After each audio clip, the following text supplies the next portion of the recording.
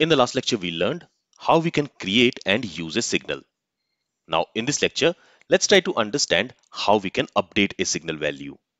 For that, in Angular, we have three methods using which we can update a signal value: the set method, update method, and mutate method. In this lecture, we will learn how we can use set method and update method to update the value of a signal. And in the next lecture, we will talk about mutate method. So let's go to VS Code. And here we are creating a signal. Now, to this signal, for the initial value, we are passing a numeric value, 0. But keep in mind that here we can also pass a string value, for example, hello, or a Boolean value, maybe true, or we can also pass an array, or we can also pass an object. So any type of value we can pass to this signal as an initial value.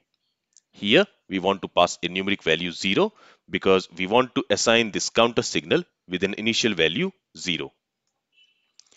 Alright, another thing which you need to remember is that this signal which we have created, it is called as writable signal because here we can update the value of the signal. Now let's see how we can update the value of a signal.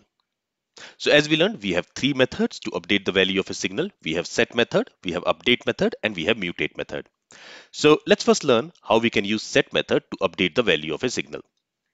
So what we want is, when this increment button is clicked, when this plus button is clicked, we want to increment the value of this counter signal by 1. Let's see how we can achieve that. Let's go to signal component class, and in there we have this increment method. Inside that we are using this counter signal. But here we are simply specifying the counter signal. We are not doing anything with that. Right.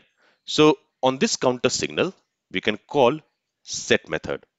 As we learned, a signal is nothing but an object, and that object has this set method.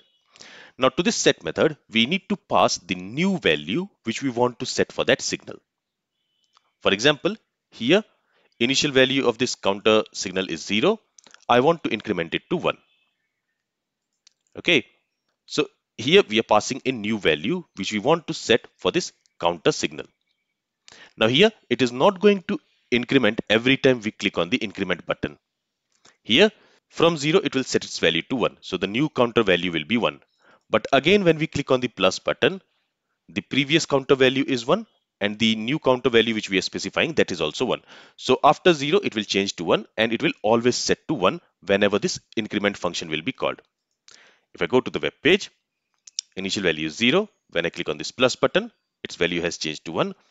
And now, no matter how many times I click on this plus button, its value is not going to change because every time this button will be clicked, this increment method will be called, and there we are simply going to set its value to 1. Now here what we want is, we want to increment the value of the counter signal based on its previous value. Can we do that using set method? Yes. Let's see how we can do that. So this counter signal here, it is going to store the updated signal value, right? So we are going to access this counter signal here. For that we can say this dot counter because it is simply a property here. And in order to get the value of the counter signal, we need to call it because as we learned, it is a function. And to that we can add 1. So now every time this increment method will be called, this set method, it will first read the previous value of this counter signal, and to that previous value it will add 1.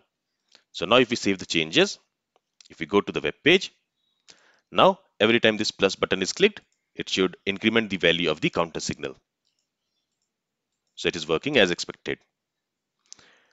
Now here what we are doing is, we are using this set method to update the value of the counter signal based on its previous value.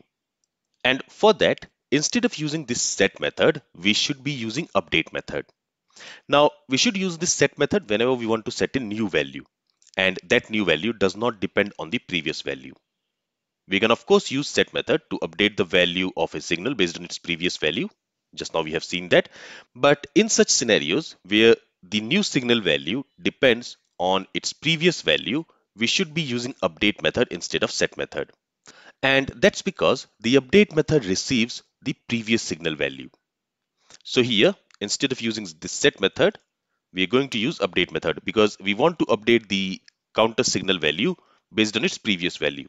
So here we can say this dot counter, which is the signal name, and on that signal we are going to call update method. And to this update method we need to pass a callback function. Okay. Now this callback function here, it is going to receive the previous value of this counter signal. So Angular will pass the previous value of this counter signal to this callback function as its argument. Let's simply call it prev value. Okay, so for previous value. And now we have the previous value of the counter signal. All we want to do is we want to add 1 to it and we want to return that value.